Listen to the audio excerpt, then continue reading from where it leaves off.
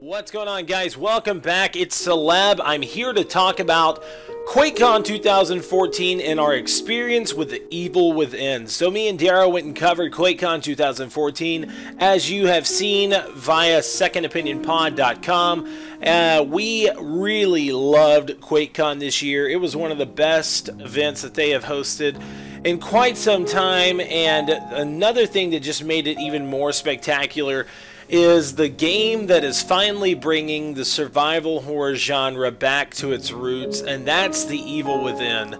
Now, this game is definitely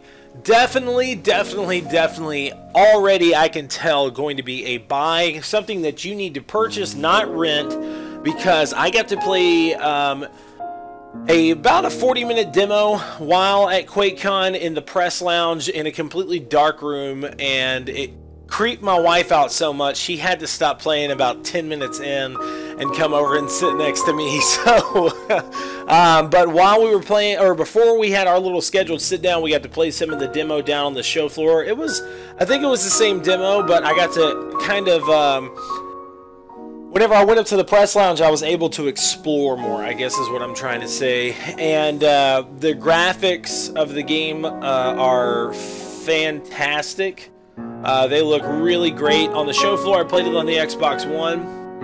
In the press lounge, I played it on the PS4. And you do see somewhat of a difference with the, I guess, sharpness and quality of the game. Not really quality of the game, but you know what I'm saying, visual quality of the game. It seems like it kind of held up a little bit more on the PlayStation 4 than what it did on the Xbox One. But it also could have been, you know, that the PlayStation 4s were just out and about. The Xbox Ones were down in the, you know, the display demo cases.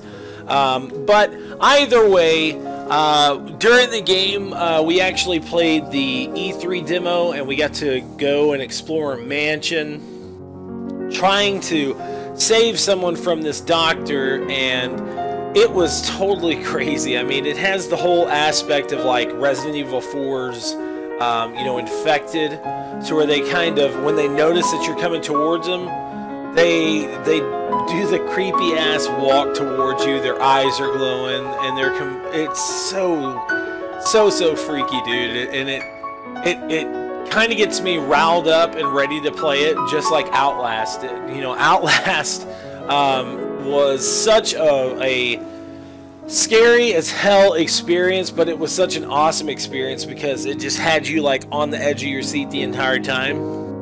Evil Within is going to do the same exact thing to you guys, I'm telling you. And there's a lot of aspects, like while you're playing the game, you were going to be sitting there thinking, dude, this is almost identical to Resident Evil 4. And like in the, you know, the game mechanics, the shooting style, the way that the characters like get up and kind of walk towards you and act, like there's so much Resident Evil aspect in this game. It's hard not to think that it's part of the Resident Evil you know, series, but it's not. It's a completely separate title, and I'm really excited for the release.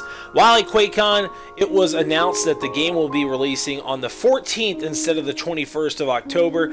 So I am very excited for this, and I have to give big shout outs to Tango Gameworks and also Bethesda for letting us play the demo while at Quakecon.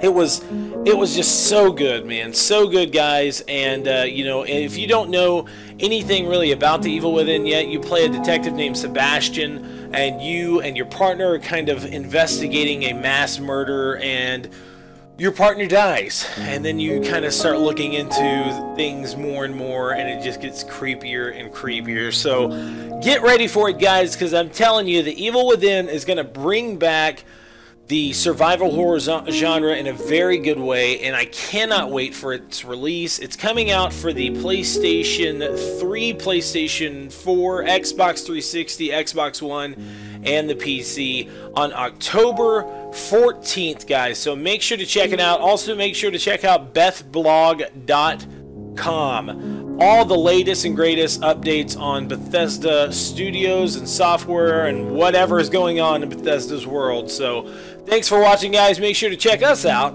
at secondopinionpod.com. Peace out.